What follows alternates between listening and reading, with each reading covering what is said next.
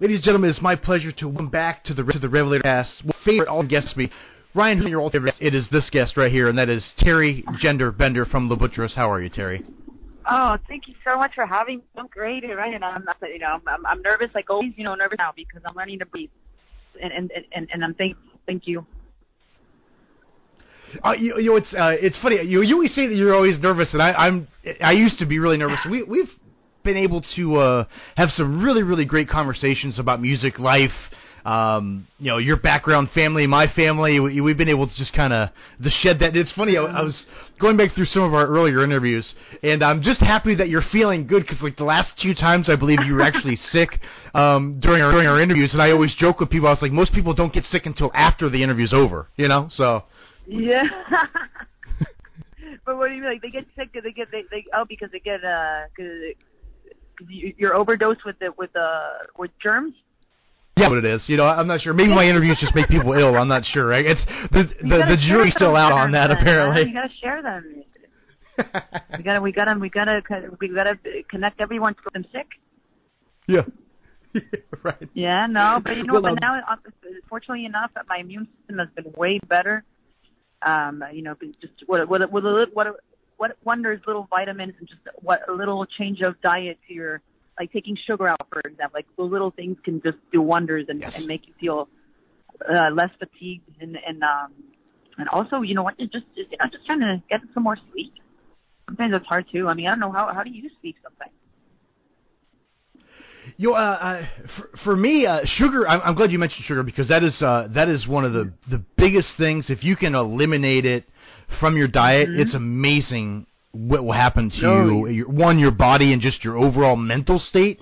It's absolutely crazy. Caffeine is another one. I'm a coffee junkie, and I struggle daily with limiting my caffeine intake.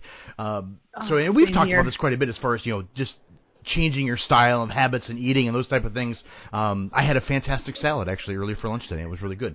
But yeah, no. I wanted to mention this. I know I think you've been on the show a couple times, and I wanted to tell you that Dale from the Melvins says hello. By the way, I actually had a chance to catch up with him this summer. So Dale from the Melvins says hello, by the way, and says his well wishes to you. I love him. He's a sweet man. Such a talent. And him and his family, I miss them all. That's so cool. Yeah, so we had a nice kind of conversation about you, and he was like, well, if you see her, tell her I said hello, and so I'm passing the positive vibes on from Dale to you. But Teri, there's a lot to speak with about you, kind of planned and unplanned, really. And I guess we'll start. You guys are on a tour right now with the Flaming Lips, kind of wrapping up that tour, kind of towards the back end of that leg now. You guys are heading out of Brooklyn on the road. I'm sure you've had a blast on this tour. Why does it have to? No, these guys are so awesome to be around with, and of course, with that being said, we try to stay out of the way as much as possible, and with all that on top, the band and the crew, they still make time to come to the room and say hello, or vice versa. They even help us do our changeover, and the Lips take the time to watch her set before they go on. So it's really freaking cool, We're just sad that it's almost over, like you say. Well, that's really cool to hear those guys are engaging and acting, with you. And I think anyone that doesn't know a lot about your band, when they see your band live, they're instantly hooked because you guys are so intense and you're just such there's such magnetism with you on stage. And that's one of the things I was always adore about you. There's many things I adore about you, but your live performance and your ability vocally and to paint pictures with words is definitely at the top of the list. But how are crowds taking you in? Because you're playing with the Flaming Lips. You have another tour you just announced with Death from Above, 1979. Those guys, doing kind of like a back of the year tour you guys are going to be on with. How are the new crowds? Playing in front of different audiences maybe that you're accustomed to. How are audiences taking you in as a group? Oh my goodness! Sometimes I just assume that I assume the worst. So I'm always kind of a very defensive in the sense where I feel like I'm going to I don't want to say war because that's probably a very big exaggeration. But in a metaphorical sense, that's what it feels like. Like it's the end of something. So it's kind of, or jumping out of a plane. It kind of feels very terrifying. So I'm blinded by all that emotion that I just look for faces. I just try to look into people's eyes so I can just try to humanize with them and remind them that, hey, we're in this together, motherfucker. I mean, excuse my language, but we're in this together. We are in this together, okay? This is a two-way street. And so sometimes I feel that as long as, they return the stare and we lock eyes, even if it's for a little second, I'm just happy with that. Because sometimes it has happened before where people are just on their phones and they don't even look up. And that feels, in a way, I don't know, it just feels really, really sad, You're expressing your every fiber of your being with your best friends up on there, and then someone's just too busy, even though they made the time to go out of the house, but to be on their phone and on a show. Weird. I don't know. What do you think of that? I mean, I understand if you're there to work and promote the event, but I don't know. I guess there's ways to do it. What do you think? For me, it's a little different because I'm at a show, so I'm doing photography. So, but when I'm done with photography for the evening, I don't look at my phone at all. Like I guess I'm a rare bird in that case. But for me, I remember seeing you guys live in Nashville. Gosh, over 3 years ago now, which is crazy to think about. Wow. And I remember about halfway through your guys' set. I know it's crazy that it's been over 3 years that we've known one another, but I remember seeing you live in Nashville the first time, and I remember you actually looking at me, and I had just kind of put my camera down and we just locked eyes, and you had like this just passionate, intense look on your face live, and I was like, this woman is fantastic, and you just I just kind of carried on through my evening with photographs and stuff, and we kind of like had like a moment on stage, and it was before we ever even spoke, and here we are 3 years later talking, but. I know time moves so fast, but I want to congratulate you on the videos for Spiderwaves and the EP Struggle because I love them. I think they're fantastic, and I want to talk to you. I love them, and there's a lot of things I want to unpack as far as like symbolism and things. If you want to get into that, the first time we spoke, we kind of talked about your heritage and your parents and your grandparents, and I believe in the video, and I think actually in both videos, you kind of pay homage to your grandmother with the headdress, and I'm not sure if I'm pronouncing this right. Is it the chichimaca? Am I saying that right or no? Yeah, you're saying that, chichimaca. Yeah, perfect. Okay, yes, my Spanish is terrible, so I apologize if I butchered that. Could you talk to me a little bit about paying homage to your grandparents in the videos? Yes, definitely. Thank you, Teri. It was completely inspired off of basically this internal, what do you call it? This fight between the voice that on the left side of my brain that says, okay, you lived your young life in Denver as a Latina with light skin. People automatically would confuse me as either European or something that was never related to my actual heritage, which is a Mexicana.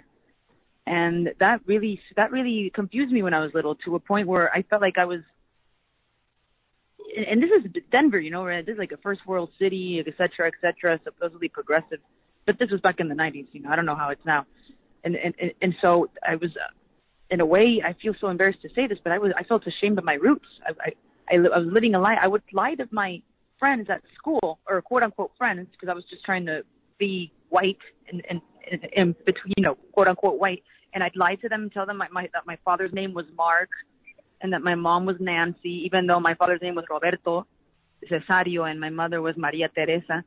And I realized that to this day, I am more proud than ever of my roots, the complete opposite of how I was when I was a little kid. When I was 5 years old, I was so embarrassed speaking Spanish in front of white people. And now it's like, for example, the most of our crew here, we're all from all different types of places, but we're all in our own way paying tribute to our own heritage by being proud of where our roots are from. And the only way that I could do it in an artistic way to find closure within myself is to incorporate it in the band. What other way am I going to do it? So I thought that visually speaking, the cloth was inspired, the design was inspired off of my grandmother's roots, which was also a reason that I felt like when I was little, I turned my back behind them, and I apologized to her. It's my apology and my hopefully redemption.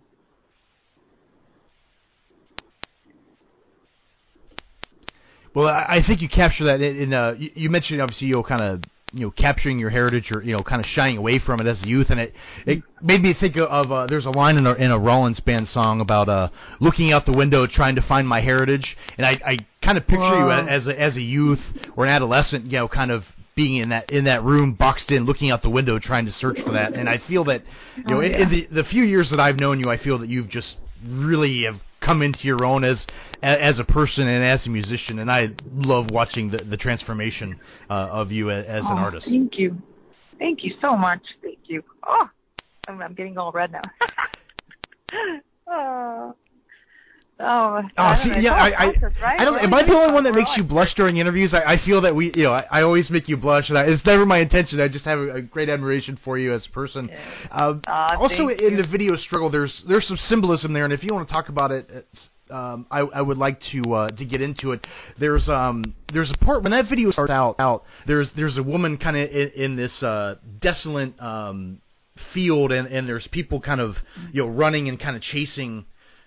In her, and then it kind of cuts away to a point where there's a picture of you, and you're in the in the outfit with headdress and everything, and there's a woman kind of whispering in your ear. Is that kind of like your alter ego in the video and your internal struggle that we kind of alluded to earlier? Whoa! Oh my gosh, I mean, honestly, you know what you say there is really pretty, really beautiful. I love your interpretation, and that's the thing that, because I honestly, I lost my personal perspective of the interpretation, because once you release it, and first of all, it stops being yours, of course, right? And it stops being the band's. And the great thing is that this was a completely collaborative visual project, because the director, I completely gave him the freedom to go ahead and let his interpretation take place of what the song inspired within him. I just gave him little ideas of my personal inspirations, which is the movie The Perfume, based on the book The Perfume, and basically on the pure madness that at the end of the movie I want to spoilers, everyone, spoilers. Okay, so at the end of the movie he gets eaten alive, because he doused himself in the smell of the women that he murdered. So I thought that was very dark, but in this way I think. For me, and I really liked your interpretation as well, because that all those characters are different versions of the self. Like even the people that are eating me at the end, or like rah, rah, rah, or killing me, or whatever is going on there, like the black hole.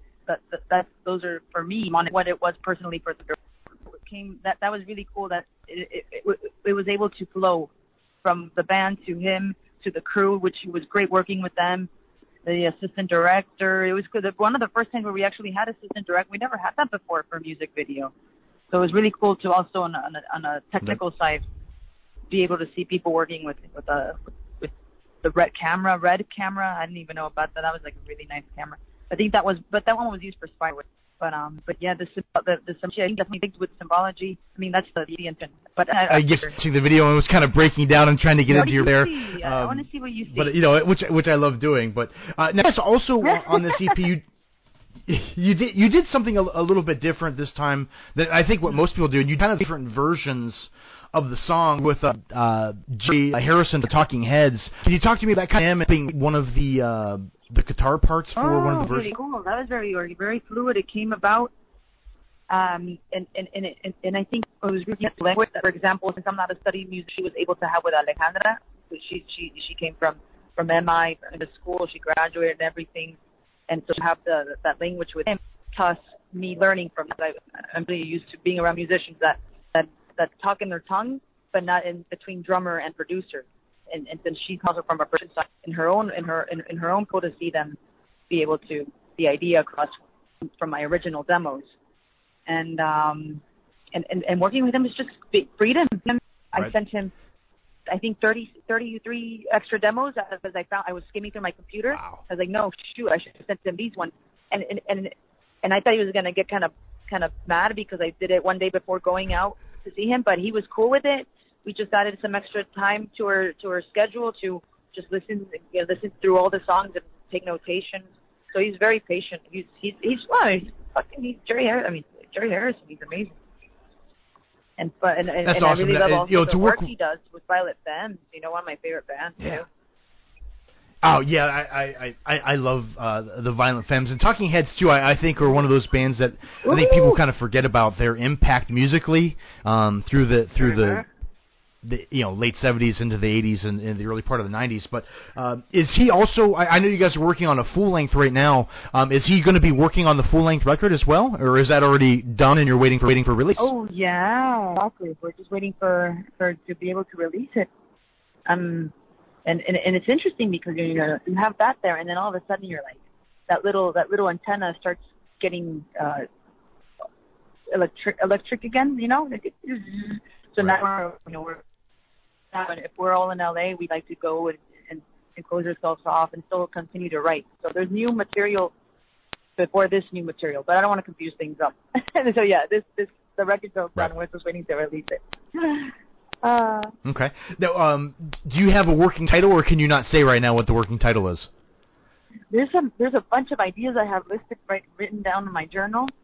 So I'm just probably going to play Russian roulette and just see what comes up on the dice, because I know for sure that I wanted to start with the letter B. I guess it's, I don't know why. I guess in the shower I was having a little bit of a nervous anxiety attack, and the letter B just kept popping up. I don't know why. Interesting. Okay. Well, I'm thinking, like you mentioned Russian roulette style as far as naming the title. I was thinking maybe you and the band could get together one evening and play some darts and have some drinks and hang up all the names on a dartboard and just see which one gets hit the most during a dart game and go with that. Yeah, that's a good idea. I like the danger to it too. Imagine one of us accidentally really seriously injures one another with it. We can put that story to the album, right? There you go. I'll bring safety goggles and a camera, and we'll do it when you're in Nashville here. And but hey, it'll be your fault. It'll be your fault because it was very yeah, blame it. That's all right. You can blame it on me. It's fine. You probably I'm really accident prone. I'm very accident prone, so you probably don't want to be around me throwing sharp objects or anything. No way. Really? You get into a lot of accidents? Like, did you ever break a leg? Oh yeah, I've never broken a leg, but I've broken my neck. Okay. I have broken bones in my hand. I don't think we've ever. I don't think we've never gone over my broken neck story. People who listen to the show are like, here we go again. Ryan's broken neck story. We'll save that for afterwards. If you want to hear the story, I'll be more than happy to share it with you. Of course. As far as my crazy. My crazy racing days in the snow. That's a whole nother that's a whole nother show in itself right there. No. Dang, did you go to Aspen? No. I wish that it was in Aspen. No, it actually took. I wish it would be a lot cooler if it took place there, but no, it did not, unfortunately. Damn, man. Well, that's good. I mean, in a way, at least it wasn't in Colorado. Yeah, no, it wasn't in Colorado. It actually took place in my home state of Ohio, actually. So. Damn, in your home state of Ohio? Wow. Yeah. At least it was in your home state, right? In a way, pay tribute to it. The pain. Right. You sacrifice pain for your land. Yeah, exactly. I always tell people it's probably one of the greatest things that happened to me, even though it was probably also one of the most terrible things that happened to me too, for a lot of reasons. But getting back to the music side of things on this tour, are you kind of having fun now? Obviously you guys have the catalog is growing musically with these opening sets. Are you having fun kind of tinkering with the set list a little bit and having fun with playing some of these new songs live? Yeah, definitely. No, it's been such a relief. Also, for example, that I've been such a long time fan of Marford because he's played in such bands as Lex Marquis and The Mask. And the first time I saw him play bass, I was just completely hypnotized. I couldn't stop staring at how easy he's just been seamless and also keeping the groove with the instruments that is also his body. And so I knew that day on that I wanted to do something with him, and so having him be in the band in this day. Having his addition really gives us the freedom to play other songs on the set. So it was good to change it up a bit, play some songs we never ever even played before, and it's good that because I remember when I was 17 and we started, and there was like my set list was like 5 songs long, and then when people would be like, otra, I'd be like, oh, that's about it. Okay, we can just replay some songs. So now it's nice to know that, hey, 10 years of hard work pays off. Now we could do varied set lists. So that's something that I realized that feels really good. I'm sure just it also to also provide a different take. So every show is a little bit different as well for everybody that attends. Where for the show in Brooklyn or the show in Cleveland are not the same show. It's a little different and it's a little unique. But do you have a preference? Do you enjoy playing guitar or keyboard more? Ooh, oh my! I guess I like writing on keyboard more, but on stage I really like playing the guitar more. I don't know. I think maybe. I guess it depends. I guess I like doing both at the same time a lot because it's kind of like also with adding delay effects with the pedals at the same time. Like it's a nice brain exercise. Right. I was curious about that. I'm glad you mentioned about writing on the keyboard because I kind of picture you doing most of your writing on the keyboard. Was that something that does it come more naturally to you to write on the keyboard as it does maybe setting and playing guitar? Ooh, I think quite the opposite. I think maybe I like the keyboard more because it's harder for me. Because with the guitar, since I'm not really a guitarist, I kind of made a cheat that I can just pick up a guitar and tune it to my way and just kind of play some power chords. So at least that's easier for me to just kind of set down the overall bass, even though I might not ever use what we use, with the scratch guitar idea. So that definitely helps, to try to use an instrument that I'm not 100% good with. So, for example, a friend of mine had this really cool instrument. I don't even know the name of it. Like that's how freaking cool it was. That the name was, I think, like Hungarian or something. It's like this nice type oud type one-stringed instrument where you kind of like a violin inspired. You have a little wand to go over the string. And I have nothing. I had no clue about it, but it was cool to be able to play around with that instrument for hours on end. So I guess it's just, wow. Okay. If you feel comfortable, right? Or not? Right. I guess it's I'm right there with you. Yeah. No, I didn't even dig have it for coffee. sure. Can you believe it? As I mentioned earlier, my son had some questions for you for the back end of the interview here, and I'm kind of doing this a little bit as we continue doing the show. So he had some questions for you. I'm going to go over them now. Are you ready for these ones? These are the hard-hitting questions right here. This is the meat of the interview right here, Teri. Now, my son Griffin, he wanted to know, first off, he's like, I have to know what her favorite color is. Honestly? Can I be honest? Yeah, of course. Oh, of course, yes. All right, my favorite color is red.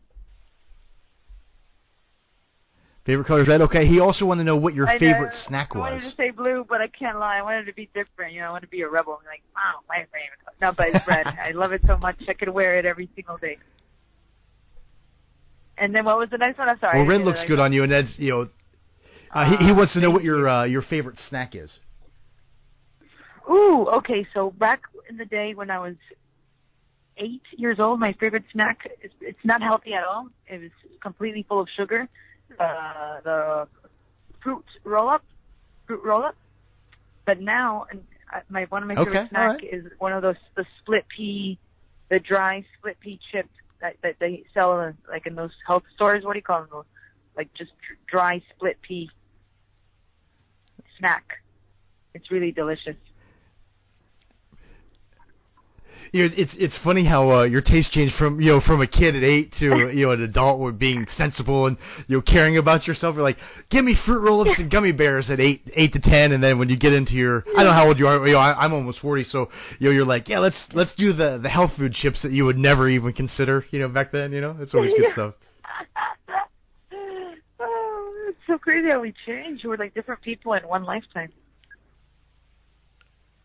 Yeah, it's really awesome. I appreciate you going through some of the Griffin questions here at the back end of the interview. I was actually curious about he had mentioned it, which is the last one. And he wanted to know what was your favorite thing about riding in your tour bus. Ooh, I guess I just really like the hanging out in the lounge area, because sometimes when you're in the middle of a tour and you're always hectic running one place to another, and just being able to sit in a place that resembles a house or an apartment, that really helps socialize, you know. Sometimes you can be an introvert and hide yourself in your mind, but the bus lounge area really supports the festive energy, the maintenance of keeping a positive and healthy attitude, as they say. Fantastic. I love that answer. Well, Teri, that's pretty much all I have for you today. I mean, is there anything you want to talk about or you want to mention here while I have you? Well, I just hope we keep going on and on and on, and keep playing around the states, so that way, you know, we'll be able to hopefully not hurt you with darts, but eat some ice cream. Yeah, no, definitely. I think we should definitely get together when you come through. I would love to just, sit and just, pick your brain and talk with you. One of my favorite all-time guests, and that's no joke. I really enjoy your company. Hopefully you had a nice chat. Hopefully we covered it. I feel like we always do. We'll see you in the flesh.